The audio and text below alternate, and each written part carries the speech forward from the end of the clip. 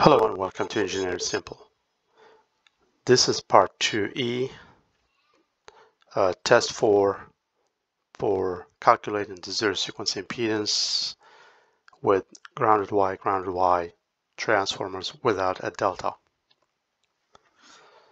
So as I stated before, when you have a grounded Y, you have 4 tests that you need to apply in order to calculate the components of the T model, which will be the next video. So test 4, you apply single phase voltage, line to neutral basically, to the low voltage winding. So for this example, I'm using 12 kV. All 3 low voltage windings are shorted or connected in parallel. The high voltage winding, in this case, are shorted. So we don't have a delta, so we don't have to worry about this. So if you have a high voltage, so H1, H2, H3, and you have the low voltage windings, so X1, X2, X3 bushings.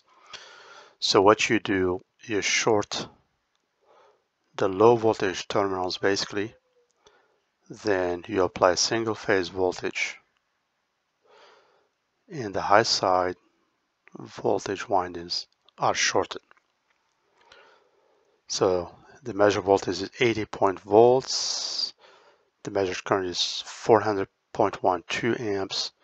So this is the equation. You can calculate the zero sequence impedance in ohms per phase. And here's the equation. You can calculate the zero sequence impedance obtained from test 4.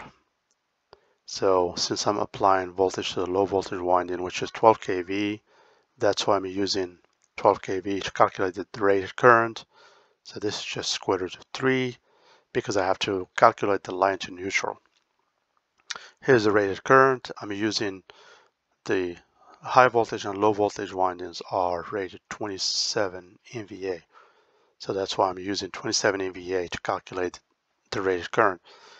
Then I just plug the numbers basically to calculate the zero sequence impedance obtained from test 4. So in doing that, basically I get 11.26%.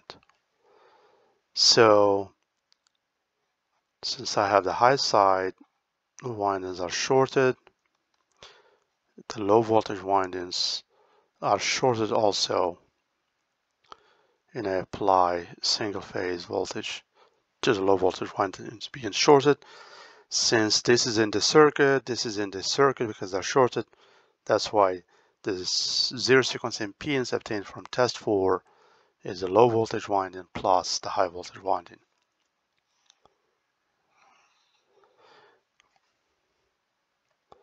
So next video, part 2F, will be to calculate the T model, basically putting together zero sequence impedance obtained from test 1 and 2 and 3 and 4, and then calculate the components of the T model and build a T model, which is the goal basically of doing all 4 tests, so you can use the T model for calculating short circuit currents.